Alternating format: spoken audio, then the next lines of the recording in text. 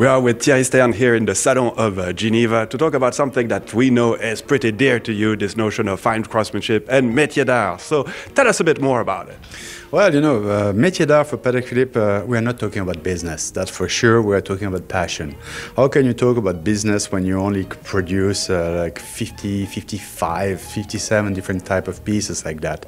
You know, it's not a lot of pieces. But when you talk about the dream, when you talk about passion, that's a lot of them. So for me, it's really something that I have learned when I was a kid, you know, growing up with my grandfather and my father, showing me those beautiful pieces. The first time I ever saw a watch, it was a pocket watch. So, and I still remember it very well. I remember the color of the pocket watch. I even remember the drawer with this beautiful scenery on it. And today it's still in the museum.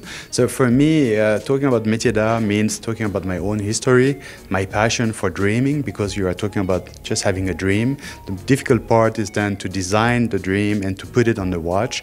And this is what I like, really. It's that you're going to create something who will last after you, who will maybe spend most of their life, I don't know, on a wrist or maybe on a desk, and finally in a museum. And this is something I think beautiful, because I will be gone since many years, but still those pieces will remain. So that's really what I like about it. And you had organized like a few years ago also an event a bit like this one, showcasing these timepieces and the crust and the people that are behind them, of course. How important for you is it to organize these kind of events? Well, there's two things. The first thing I think is to be able to show it to most of the people, because I have a lot of comments coming from email or on internet that people always tell me the same. They say we are not able to see them. Once they have been produced, you show them once at Basel. I cannot come in Basel, but after that they are gone. And they are right. I mean, we present them only once at Basel. The retailer will come, they will take their order, then I will have to select them, because, you know, I have, for example, 50 pieces this year for maybe 1,000 and 1,000 of orders. So I have to choose who's going to receive them. And the problem is that those people, they will never see them. They say, well, I know you create them, but they are gone. So the idea was to say, okay, you may not be able to order one of them, but let me at least show it to you. I think that's very important, you know, because people are enjoying that. It's exactly like the museum, you know. Yeah. They like to come, to enjoy, to talk about it. So that's something I think it's important to do. The second thing is also that you have always to, I would say, to say, hey, this is real rare handcraft. Most of the brands those last year have been doing a lot of rare handcraft. Believe me, not all of them were very nice. Some of them were very good, some others very bad. So I think it's also very important to explain to the people, what are you comparing? You know, it's exactly like a car. Okay, you have a Ferrari who is very expensive, then you have maybe a, I don't know, a Renault who is cheaper. Both of them work, but what is the difference? That's what you have to explain to people, because they can get confused, and I can understand that. You know, they are not part of the creation team, they are not expert. So it's also our duty to say, well, come, let me show you those pieces, and let me explain you why those one are better than the other one, and how can you do that, you know. And most important, I think, for those people, they should also talk to the artisan, the people who are making them, you know, because I can talk as a commercial person. They don't need to believe me, and I can understand that. But once they can talk to the guy who's making them, or to the girl who's working on that, or on engraving, enameling, marquetry, guilloche, once they see it, then they will understand a little bit more. And that's, I think, what is important for me. So it's really to show, to explain, so at least they will go away from Patek Philippe, you know, and say, I had a good day, and now I know something that I didn't realize before. Mm-hmm. And it's true, I mean, you could totally see, I mean, immediately that those craftsmen, I mean, they're really happy to share and talk and discuss with people, explaining what they're doing.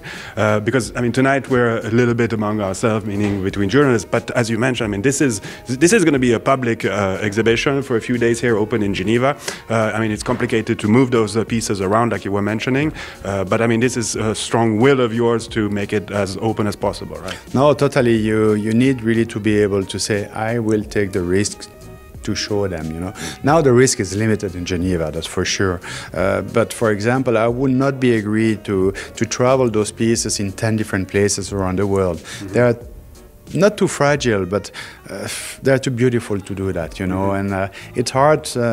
Listen, I always say the same. If I could keep all of them in a museum, I would do it. So I'm definitely a very bad commercial person, as I know, but we are not talking about business at this level. They are precious, they are our babies, and sometimes it's not easy to release them. So imagine now, I cannot say, oh, let's go for a tour, worldwide tour for 10 months and I will not see them. No, I am not going to take the risk, that's for sure. And I mean, as we know, I mean, Patek Philippe, you're manufacturing quite a lot of timepieces per year, tens of thousands, and you're only talking about 50 timepieces, but I mean, this really represents, I mean, kind of your core identity. Well, it's our own core identity, but it's also the skill and the history of Geneva who is part of it, and that's what is very important also. We should not forget that in the past, here in the Rue du Rhône, there were plenty of artisans, plenty of them. Each of them were making one part of the piece. That means you didn't have a watchmaker making everything. You know, they used to give it to the enameler, then to the engraver, then to the diamond setter. And what is beautiful when you are creating such a piece is that, imagine the first one who is making it. Okay, if he's doing a mistake, that's fine, he can restart it. Now imagine the last one.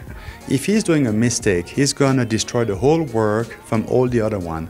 So it's a very, very complicated work, you know, a lot of tension, because if you are missing something, if you are scratching one of the parts, maybe you're gonna have to restart 2 years of work. And you have to explain that to the other one, and that's not easy. But it does happen, and you have to respect it. Sometimes, you know, accident will happen.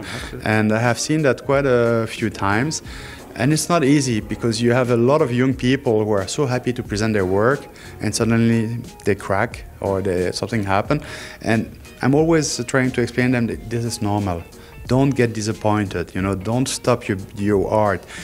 This is part of practice. I think all our life, this is what we are learning at school, at our work. It is exactly the same for those artisans. They also have sometimes to work the hard way. Well, thank you very much for pulling this exhibition together. I had a great time. I hope you do. Thank you.